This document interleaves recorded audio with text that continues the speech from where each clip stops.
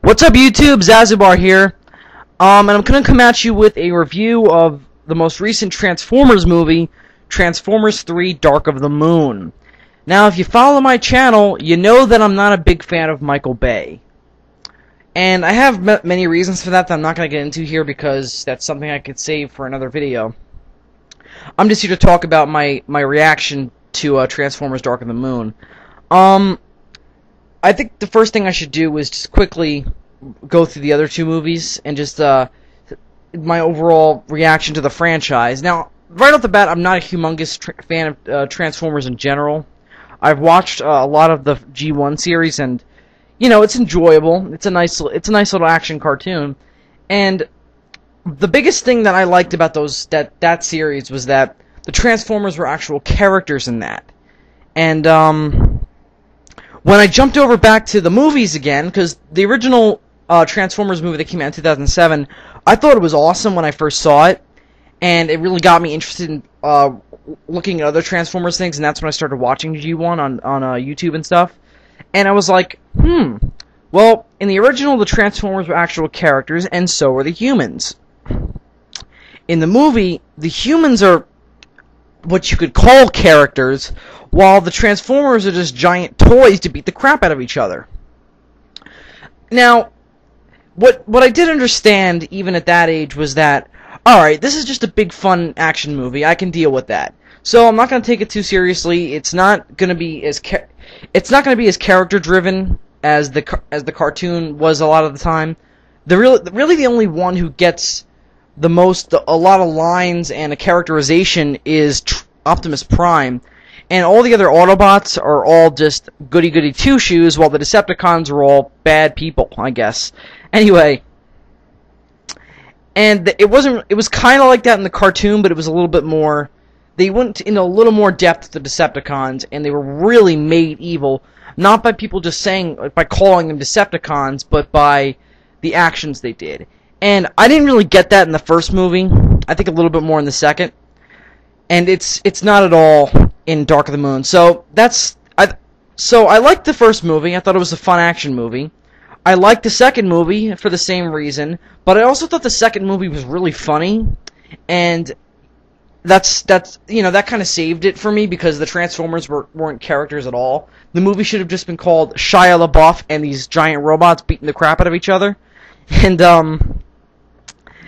it wasn't really a Transformers movie as much as it was a movie about Sam Witwicky. And that's fine. I like Sam Witwicky, and Shia LaBeouf is pretty funny. But I want a movie more about the Transformers themselves.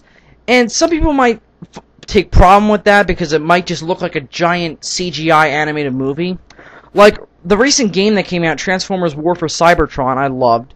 And because it was about the Transformers, and I really felt like I got good characterizations out of them. Especially, I loved Optimus in that game, and Megatron, and I thought it was awesome how they delved into the early days of their rivalry.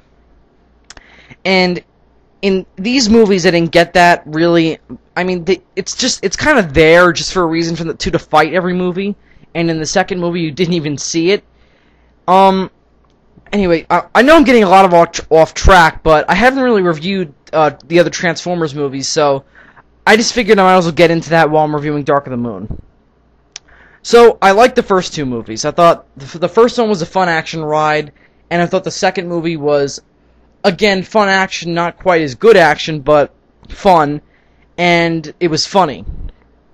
And now we get to Dark of the Moon, and it brings up a problem with having Michael Bay as your director. He's never really had a franchise before Transformers, and it's really starting to get the problem of sequelitis is really starting to show here.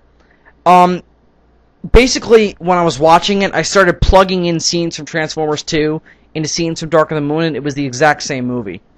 And here I'm gonna give an example.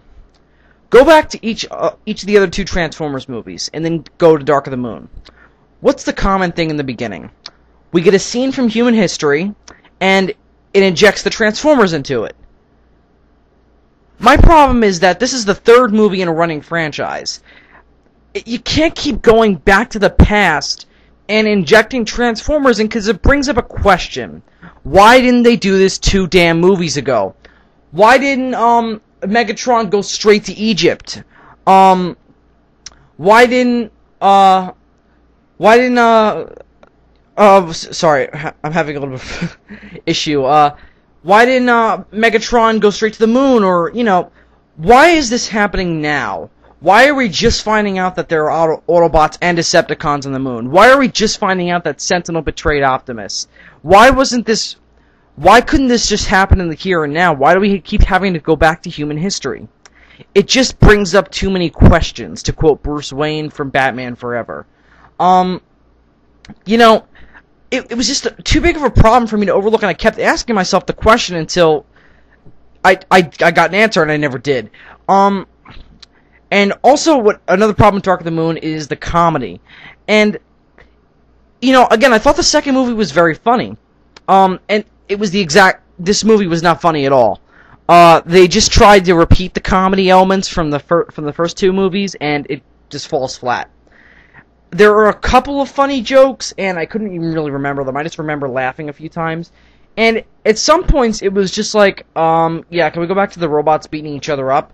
You know, Shia LaBeouf was just his acting was fresh in the first Transformers, and it was nice to see him again in Transformers Revenge of the Fallen. In Dark of the Moon, it's just like, okay, I've seen this before, now can we go back to the robots beating the crap out of each other? And that's my biggest problem with Dark of the Moon. It's way too familiar, and it's just it's Revenge of the Fallen with just like new things inserted into the different scenes. It starts with Transformers being injected into human history, and then it goes to catching up with Sam and talking about the events of the last movie, which is barely brought up in Dark of the Moon.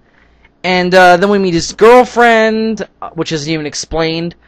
And then in the end, we have a humongous battle scene involving the military, Autobots, and Decepticons in some really, really big populated area. In the first movie, it was L.A. In the second movie, it was Egypt, which isn't populated, but it's a landmark. It was the pyramids, and now it's Chicago, which is just, it feels very forced. It's just like it sounds like, I guess Michael Bay was like, alright, I want to take a trip to Chicago, but I want to make some money out of it. So we decided to film the third movie there.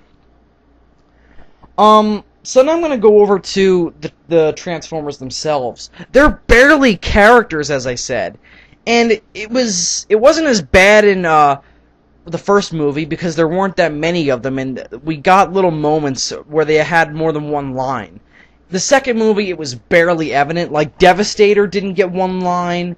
Starscream barely got any dialogue that wasn't just exposition. Megatron in the first movie got a couple lines, but that's excusable because he came back in the last act. And in this movie, my biggest problem is that Sentinel Prime is completely wasted. And he's got a great voice actor with Leonard Nimoy, and there's just so much potential with, first of all, that voice actor. Second of all, the whole idea of him betraying Optimus is really interesting, and it's completely just ignored, just for the two to beat the crap out of each other in the end. And that's what these movies always set up. They always set up some big fight between Optimus and some other Decepticon, or just another robot in the end. And it was getting tiresome, and I don't know. The acting was, for the most part, the same, very consistent with the first two, which is in some cases good, in some cases bad. Shia LaBeouf is fine. You know, he was at least trying. He sounded like he had energy, like he had passion for the franchise. The guy who played Lennox, I'm sorry, I don't really remember his name. I know he's not exactly an unknown actor either. He was super cheesy, and true, this is based on an 80s action cartoon, but it's just too much. Actually, I like the new girlfriend. She was a little like just chewing the scenery, so to speak, and not the way you mean, not the way that I mean. She just kind of looked like she was there to look pretty in front of giant explosions and giant robots, and someone to run behind Shia LaBeouf. But I actually, you know, she was alright. She was basically the same function as Megan Fox. Uh, again, the Autobots are just like completely wasted. Bumblebee is another one of the Autobots that always got a little more screen time than some of the other Transformers, and here he doesn't get nearly as much screen time as he did in the first two, and he has even less of a character than he did in the first two. He doesn't really seem to care for Sam anymore. He's completely abandoned his Guardian thing, and I'm really nitpicking now, so I'm just gonna go over to what I liked about the movie. Well, the action was nice. It was a little glitchy at some points, and one thing I've been noticing is that Michael Bay has started using stock footage from other movies. Didn't we stop using stock footage in like the 70s? I mean, I'm gonna kind of insult him for a minute here. The Godzilla series is a series infamous for using stock footage, but the minute that Toho got some money to kick around, they stopped using stock footage in '85. This is 2011. If you don't have the money to shoot the scene, don't shoot the scene. And he's used stock footage from Armageddon, The Island, and in this it's even worse than it was in the first two. But he's really bad with stock footage, and it's weird because of, just the times, and it shouldn't really affect the quality of the movie, but it's just annoying. So yeah, I guess from what I've been saying, you can determine that I didn't like Dark of the Moon. I thought it was disappointing. So take that as you will, but if you liked it, don't take this as an insult. This is my own personal opinion. I didn't like the movie. If you disagree with me, you don't have to attack me in the comments and say, "Oh, it's just a silly action movie." Yeah, fine, but we've had that for 2 movies already. It's not necessary to see in the theater. If you like the first 2, go watch the first 2 again. This is the exact same movie with different villains and just different motivations, different story, but it's all the same movie. I was extremely disappointed. I really hope they don't make a 4th one because it's, Michael Bay seems to have a hard time making a franchise. And I just really hope this was the last movie. There's no reason to continue because we're just going to have another Transformers 2. Just with a different title. Maybe next time they'll call it Transformers, oh wait, this movie's about Shia LaBeouf. So we're going to show 1 minute of Transformers fighting each other and then that's it. So, thanks a lot for watching. I'm going to give Transformers Dark of the Moon, I'll give it a 1 out of 5. I really, really didn't like it. It was just really disappointing because I did like the first 2 movies, and it was just a bitter example of why I don't like Michael Bay. If anything, if we're ever going to see another Transformers movie, I think it should be a reboot. And I know the word reboot has become almost taboo now, but this is a franchise that really, really deserves it. So, Hasbro, hand it over to another director, let someone who actually understands the concept of story and characters, and that the fact that Transformers are the title characters, so they need to be the forefront. So, yeah, I really think the franchise should be rebooted as more of a science fiction series, potentially the first movie taking place on Cybertron. So, yeah, I didn't really like Dark of the Moon. If you disagree with me, just say it in the comments. You don't need to be rude about it. I know I haven't been posting a lot of videos, but I did this because it was a movie I really wanted to talk about. And I know this review is a little longer than it should be, but I just wanted to say I really didn't like Dark of the Moon, and I wanted to be specific about it because I'm not just ranting about a series that's popular to hate on. I really legitimately didn't like Dark of the Moon, and I really legitimately don't like Michael Bay. So, hopefully this is the last Transformers movie. If you want to watch Dark of the Moon, just watch Revenge of the Fallen or the first movie because they're the same movies.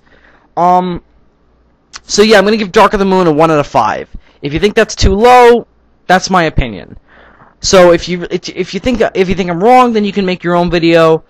So again, thanks a lot for watching. I'm gonna try and do a lot more of these reviews where I've seen recent movies. I'm gonna try and get to see Green Lantern at some point so I can review that. So thanks a lot for watching. Zazubaar out.